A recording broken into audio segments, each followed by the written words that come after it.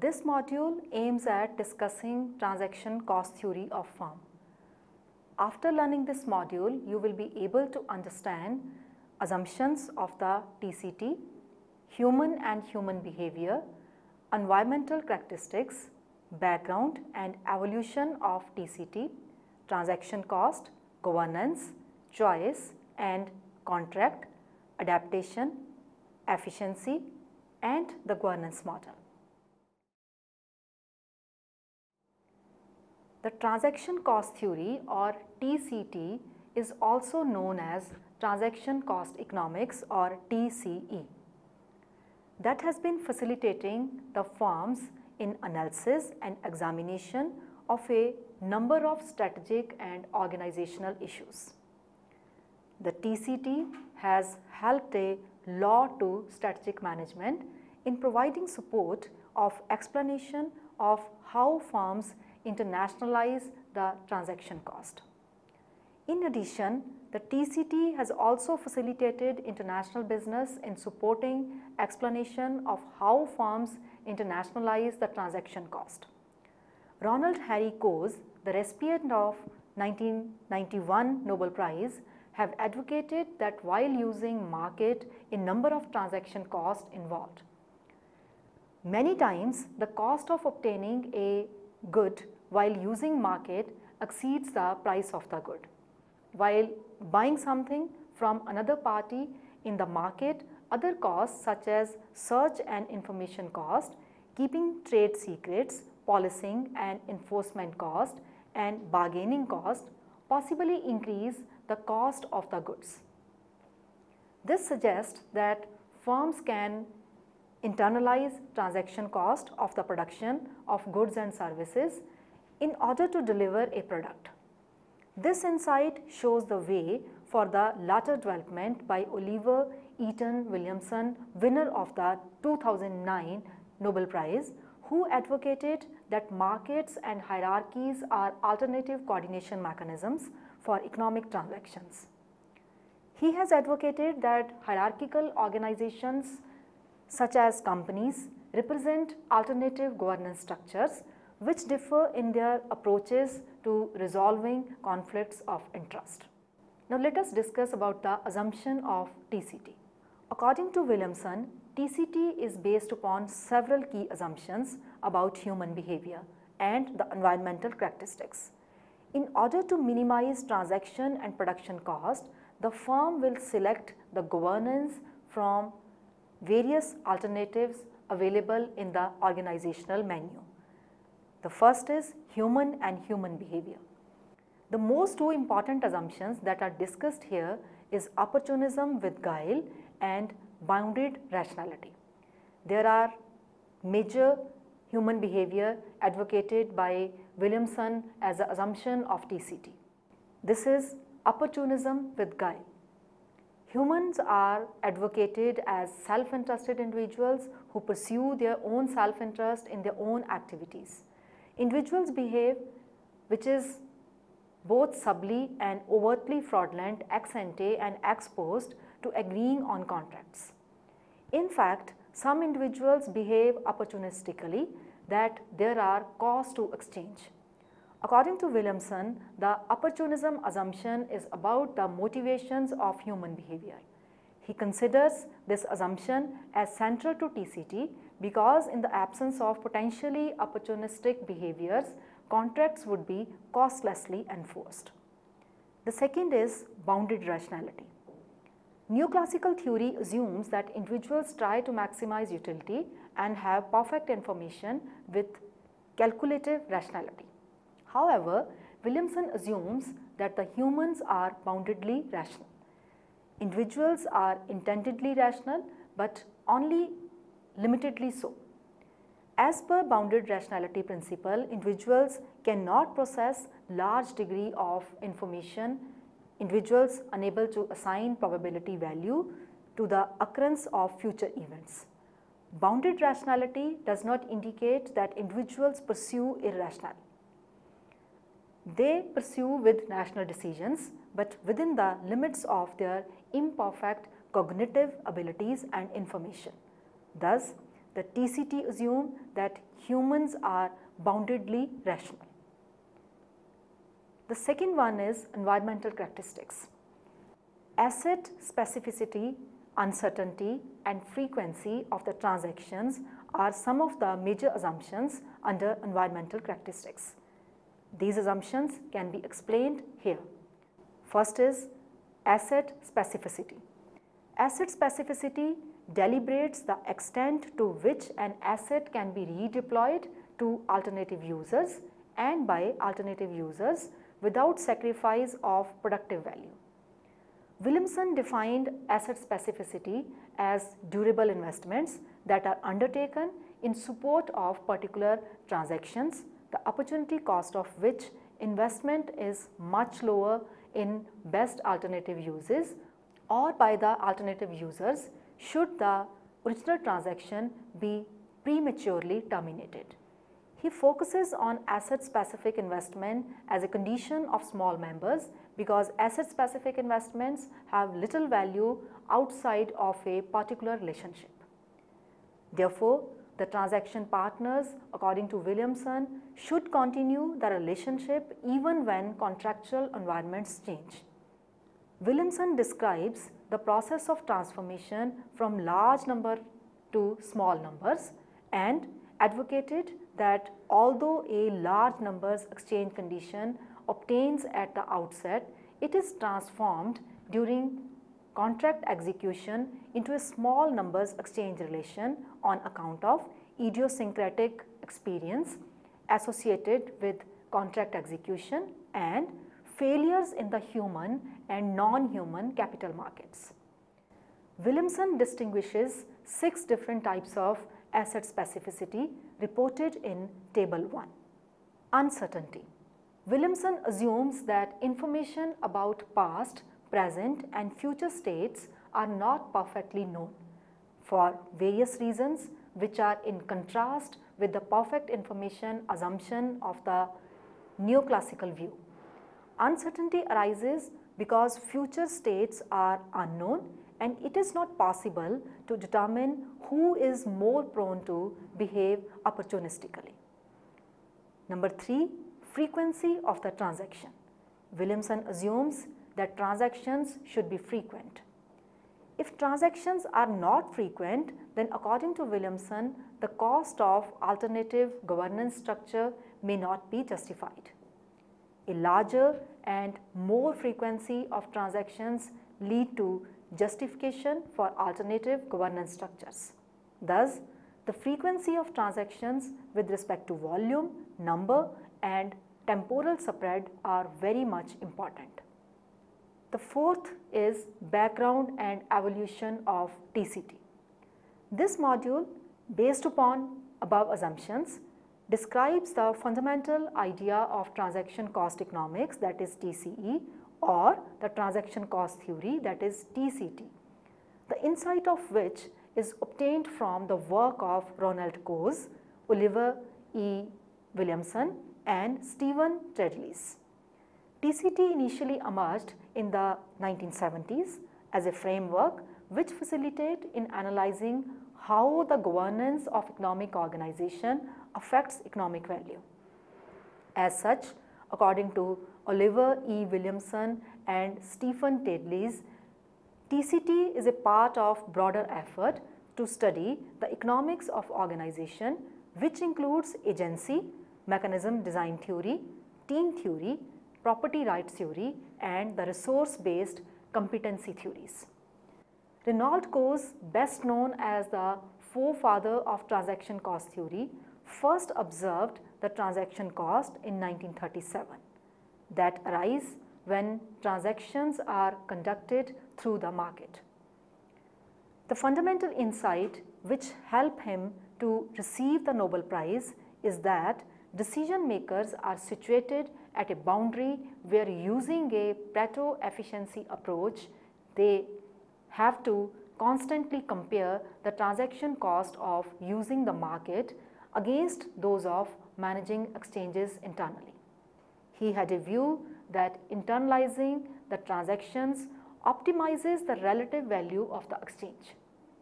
The price mechanism observed in the market is replaced by agreement. According to Jones, the value added from internalization is relative efficiency, that is the cost of conducting transactions through the market versus the relative cost of internalizing them. There are, though, transaction costs related to internalization. They are relatively lower relative to those which help the exchanges in the market.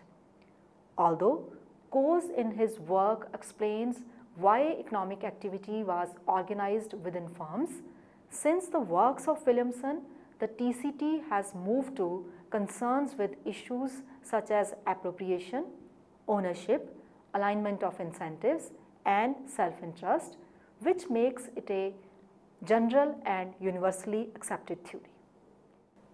Now coming to the transaction cost. Many transactions, according to Oliver E. Williamson and Stephen Tedlis, require parties to engage in a relationship over which ongoing interaction is needed to complete the transaction. John R. Commons have a view that beyond simple market exchange, like exchanging nuts for berries on the edge of the forest or buying a can of Coke at the vending machine, the continuity of an exchange relationship was often important, and the ultimate unit of activity must contain in itself the three principles of conflict, mutuality and order.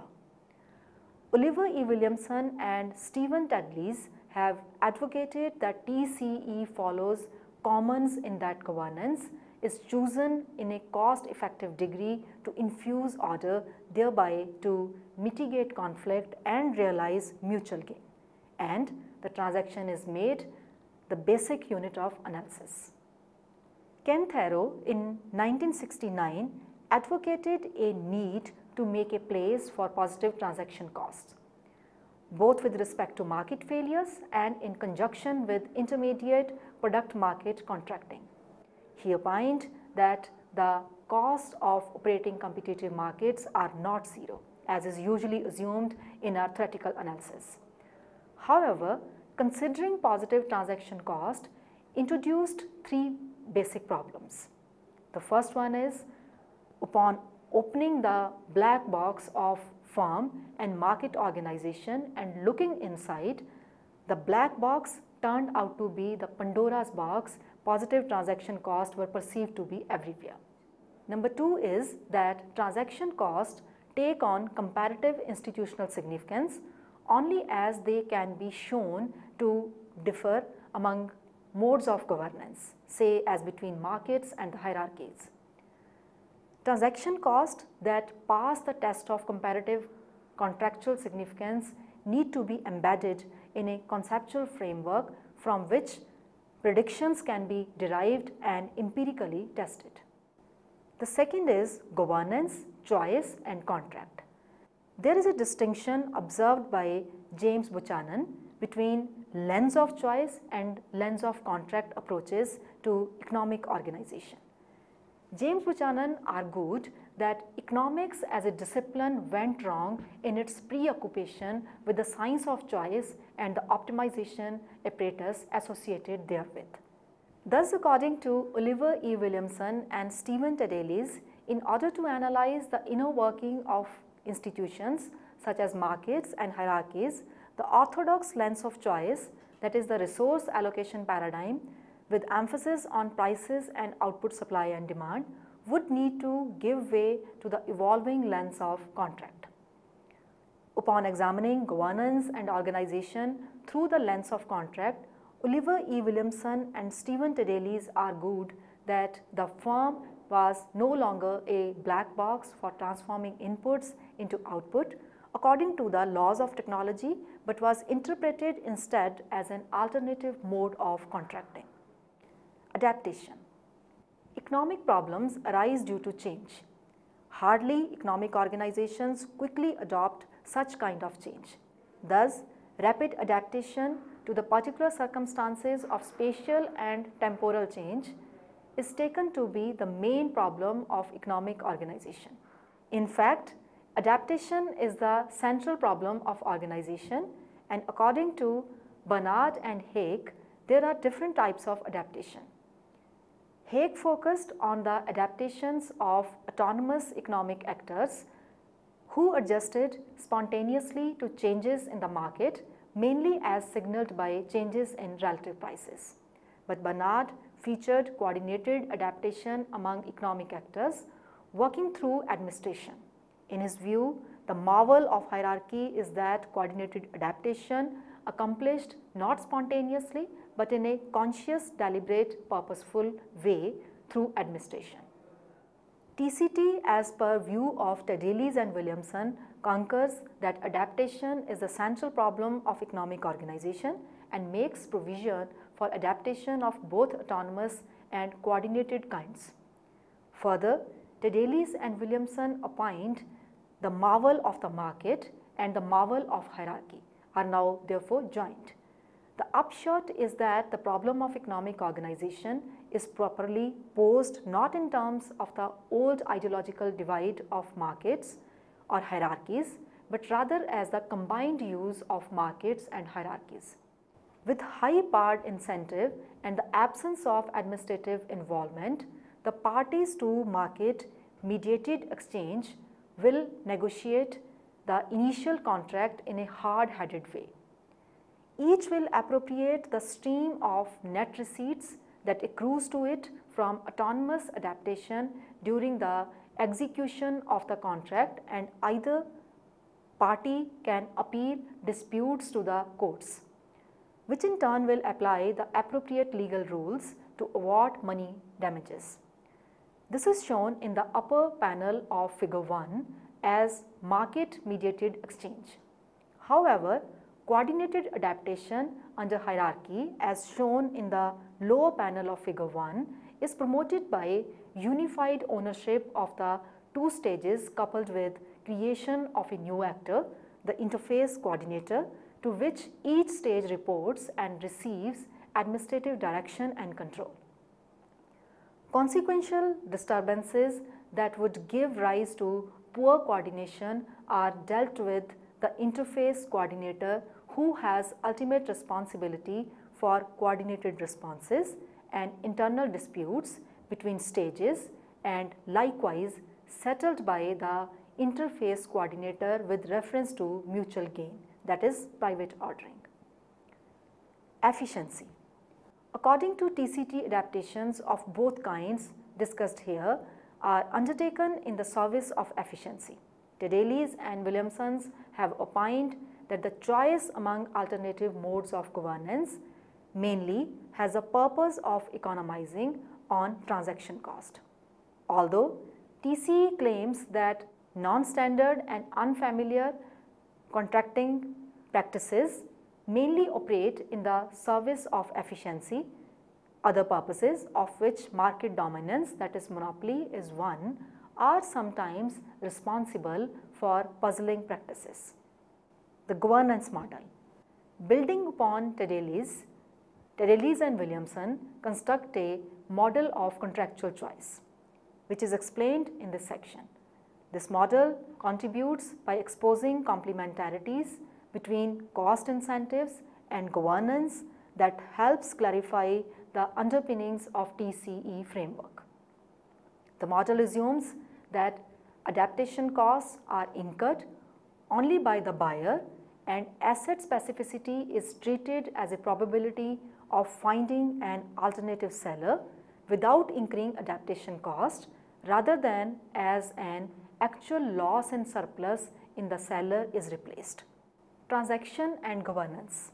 Let us assume that in a given transaction a buyer achieves value V greater than 0 if it procures a good or service from a supplier and successfully incorporates it into its own output.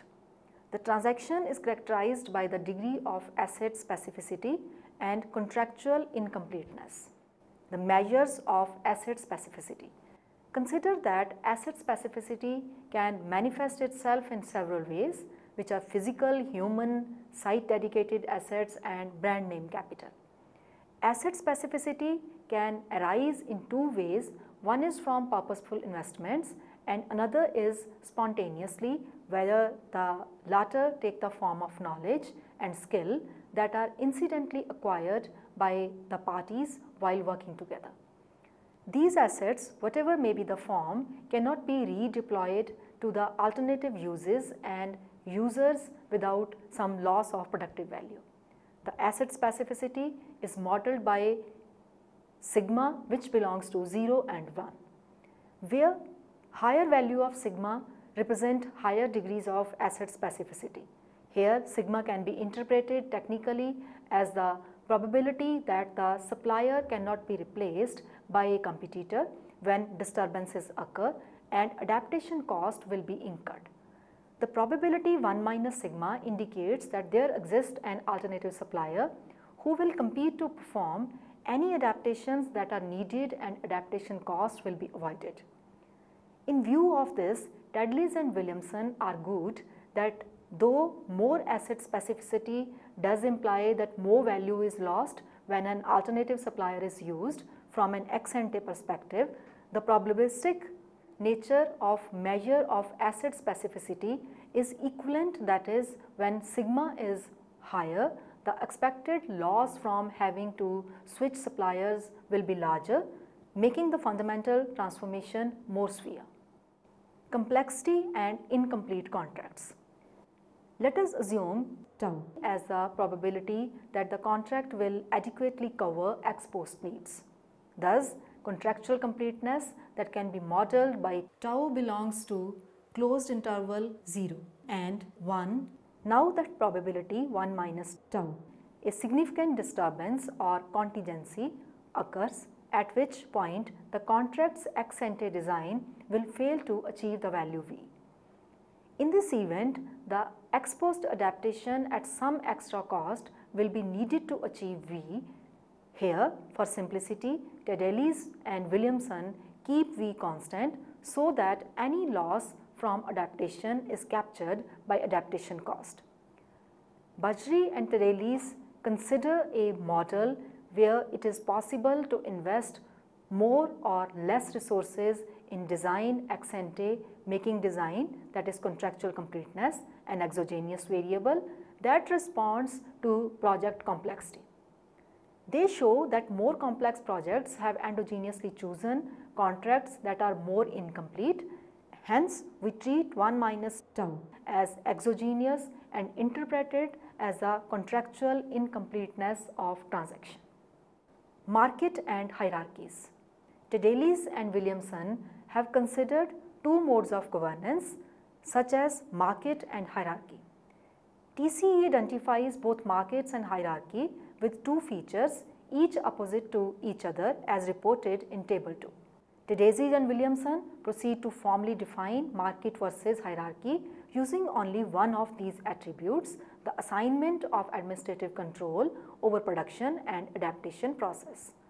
They define market governance M to be the choice in which the parties retain autonomy over their own production process decisions, and the supplier is expected to deliver a product that meets the contractual specifications.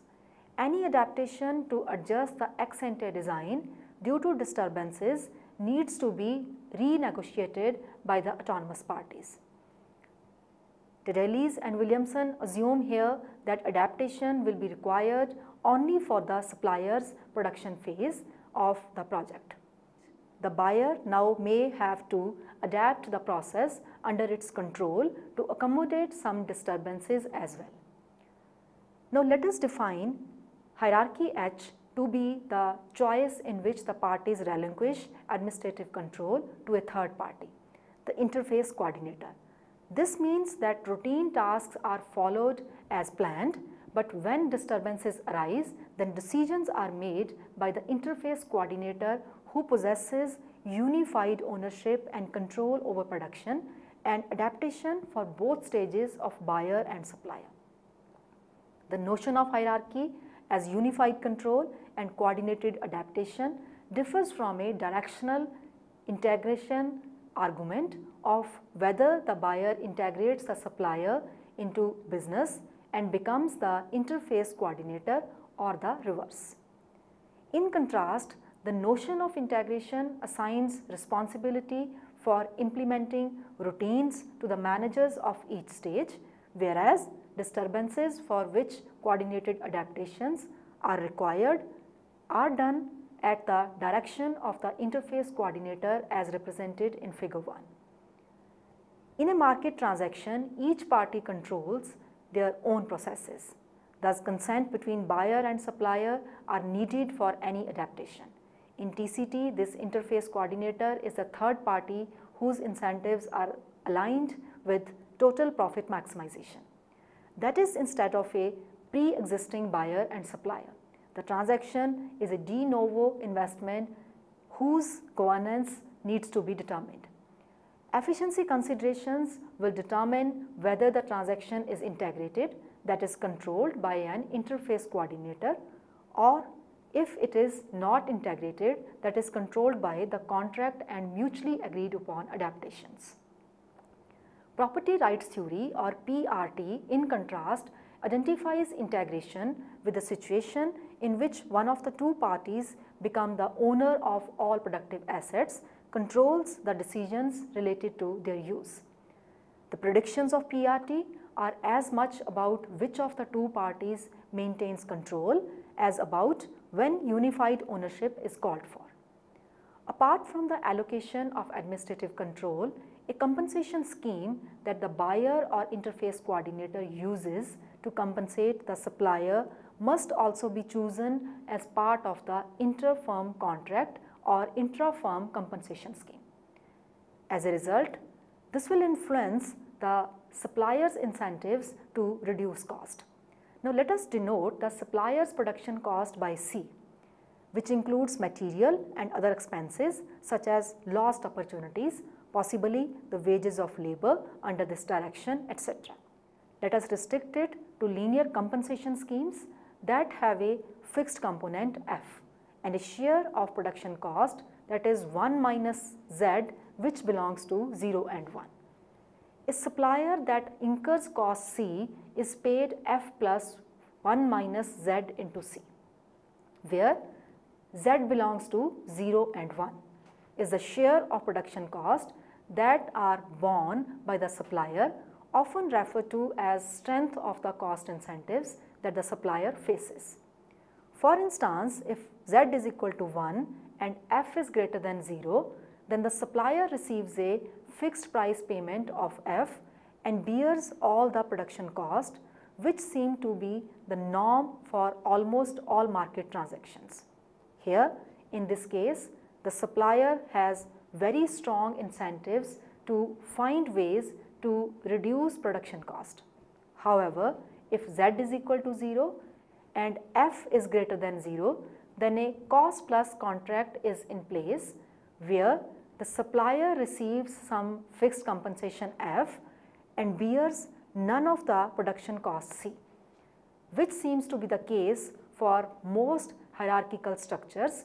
Further, with a cost plus contract, the supplier has no gain from engaging in activities that reduce production costs. Production cost. Let us assume that supplier's production costs are given by the function C, E and G, where E is greater than equal to 0 is the effort intensity that the supplier puts into the project, and G, which belongs to M and H, denotes the mode of governance.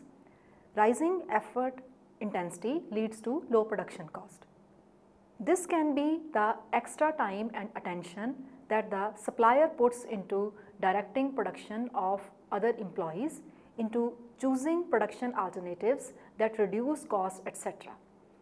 The cost of effort to the supplier is given by a convex increasing function, that is YE.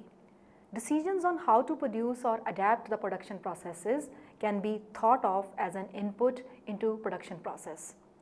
The definition of markets state that if the supplier has complete control of its production process, then the ability to control all the inputs, including effort and decisions, should make the supplier more effective in cutting cost. Similarly, the definition of hierarchy states that if decisions are in the hands of the interface coordinator, then the supplier's lack of autonomy will make its efforts less effective. Now it is assumed that supplier effort is more effective in the market governance. Thus, the derivative of CEM with respect to E is less than the derivative of CEH with respect to E, which is less than equal to 0. Here, the assumption 1 is an assumption about a marginal reaction, namely the effect of the allocation of administrative control on the slope of the cost function with respect to effort. The level of production cost ought to be lower than the supplier retains control, that is CEM, which is less than equal to CEH. When the supplier exerts no effort, then the allocation of administrative control does not matter. That is, C0M is equal to C0H. In this case, assumption 1 implies that CEM is less than CEH for all E's greater than 0. Adaptation cost. Economic problems arise due to disturbances, and economic organizations have to adopt such kind of disturbances quickly. If a disturbance occurs, then above and beyond the production cost, that is CEG, costly adaptations must be made to obtain the value V. Adaptation cost can have at least two sources, such as the previous activities, haggling, rent seeking, and other renegotiation cost. The previous activities. The first source of adaptation cost is from previous activities and can be imposed by having such previous activities wasted and redone, or having to modify initially planned production processes that fit the original design. These adaptation costs stem from contractual incompleteness.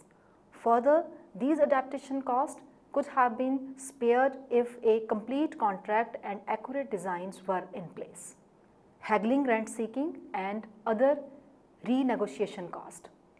The second source of adaptation cost will be a result of haggling, rent seeking, and other renegotiation cost that parties expend in order to get a better deal. These activities are a source of deadweight loss that does not affect equilibrium outcomes. There is some uncertainty as to which of these two sources of adaptation cost are more or less severe, and thus be aggregated both as total adaptation cost, which is denoted by KZG, which is greater than 0. Adaptation cost and occurrence of events. Adaptation costs, that is KZG, are incurred if following two events happen. First, a disturbance must happen which occurs with probability 1 minus t, the incompleteness of the contract. Second, a new supplier from the competitive market cannot do the work which occurs with probability sigma, the measure of specificity. Because if the needed adaptation is not very specific, then it would be more likely that other suppliers can compete for adaptation that needs to be done, and no loss from haggling will occur. It is again assumed here that adaptation costs are borne only by the buyer. The supplier can also bear some adaptation cost, which would add symmetry to the problem of adaptation without changing the qualitative results. It is also assumed here that adaptation costs are worth incurring so that when adaptation is needed, the buyer's gross benefit is given by V minus K, which is function of Z and G, greater than 0. Hence, the expected gross benefit is given by V minus 1 minus T into sigma K greater than 0. The expected adaptation costs are increasing in both contractual incompleteness, that is 1 minus T, and asset specificity, that is sigma. According to Tedley's and Williamson, adaptation costs are lower in hierarchy, that is KZM is greater than KZH for all Z's. The intuition behind assumption 2 is supported by the micro foundation of the hold-up problem. The most specific assets of any kind are concentrated under an independent supply stage. The worse is the fundamental transformation. When the supplier holds the dedicated assets, then the temporal lock-in is stronger because the aggregate degree of bilateral dependency has increased. Tedelis and Williamson here argue that the choice of incentives will affect adaptation cost. Williamson proposed that low-powered incentives have well-known adaptability advantages. If the supplier bears less of the production cost, when it has less to gain from engaging in negotiations with the buyer or interface coordinator who is requesting some adaptation. Thus, adaptation costs are lower when cost incentives are weaker. That is, dkzg divided by dz is greater than 0. As per this assumption, under any ownership structure whatsoever, the incentive intensity goes up. The insistence on compensation by the supply side will impose higher adaptation cost. Tedelis and Williamson also formally assume that reducing adaptation cost by weakening incentives is more effective under hierarchy. That is, dkzh upon dz is greater than dkzm upon dz, which is greater than 0. In TCT symmetric approach to adaptation assumes that the supplier never initiates a need for adaptation. Here, Tedelis and Williamson assume that when adaptation happens, the supplier utility is not affected. The supplier is exactly compensated for any extra cost that adaptation imposes on him.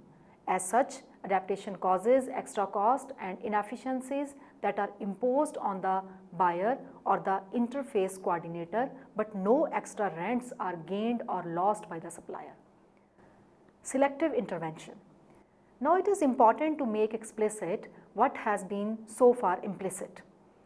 The choice of governance structure affects both production cost, that is CEG, and the adaptation cost, that is KZG.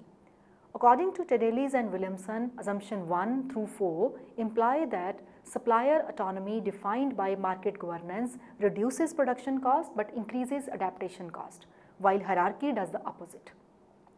They further argued that there is perhaps an obvious solution: let the supplier retain control of production decisions related to the original design and let the interface coordinator or possibly the buyer retain control over adaptation decisions. However, this is ruled out by the assumption that selective intervention is severely limited. According to Tedelis and Williamson, the model takes an extreme position on the inability to have selective intervention. But clearly, what matters is that at the margin, some selective intervention is impossible. Market versus hierarchies, governance and incentives. Let us first consider the objective of the supplier, which is to maximize U E Z G, which is equal to F minus ZC E G minus YE. According to Tedelis and Williamson, the assumptions on C and Y imply that the supplier's optimal choice E star increasing in Z, that E star is equal to 0, without incentives there is no effort. And for any Z belonging to 0 and 1, assumption 1 implies that E star Zm is greater than E star Zh, which is greater than 0. That is, effort is higher when the supplier controls production through market governance. Given the optimal response of the supplier, surplus maximization according to Tedelis and Williamson is given by the following equation.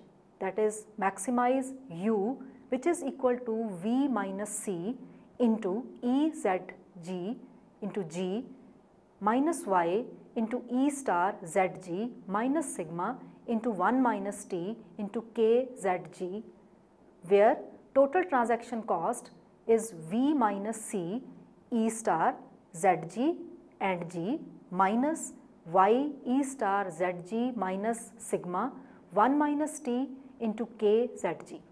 Production cost and compensations are V minus C E star ZG and G minus Y into E star ZG. Expected adaptation cost is equal to minus sigma into 1 minus T KZG. Thus, according to Tedelis and Williamson, when asset specificity increases, that is sigma is higher, or when contracts are more incomplete, transactions are more complex, the lower T, the relative benefits of hierarchy over markets increase. Furthermore, optimal incentives become weaker. In reference to figure 2, Tedelis and Williamson argued that as contractual incompleteness increases, total transaction cost increase for both markets and hierarchies, causing both functions to rise. However, market transaction cost increase faster, making hierarchies better for a larger range of specificity sigma. This is a point that the model illuminates. Since sigma and 1 minus t are multiplied, contractual incompleteness and asset specificity are complementary. This in turn implies that the negative effects that incompleteness has on adaptation cost are exacerbated when asset specificity is higher. Now let us summarize what we have learned from this module. The transaction cost theory or the transaction cost economics that has been facilitating the firms in analysis and examination of a number of strategic and organizational issues. The TCT has helped a lot to strategic management in providing support of explanation of how firms internationalize the transaction cost. The firms can internalize transaction cost of production of goods and services in order to deliver a product. Hierarchical organizations such as companies represent alternative governance structure, which differ in their approaches to resolving conflicts of interest. TCT is based upon several key assumptions about human behavior and environmental characteristics. In order to minimize transaction and production cost, the firm will select the governance form from the various alternatives available in the organizational menu. Ronald Coase first observed the transaction cost in 1937 that arise when transaction costs are conducted through the market, and he advocated that internalizing the transactions optimizes the relative value of the exchange. There are, though transaction costs related to internalization, they are relatively lower relative to those which helps the exchanges in the market. Although Coase in his work explained why economic activity was organized within firms, since the works of Williamson, the TCT has moved to concerns with issues such as appropriation, ownership, alignment of incentives and self-interest, which make it a general and universally acceptable theory. Many transactions, according to Williamson and Tedelis, require parties to engage in a relationship over which ongoing interaction is needed to complete the transaction. Ken Tharrow, however, opined that the cost of operating competitive markets are not zero, as is usually assumed in arithmetical analysis.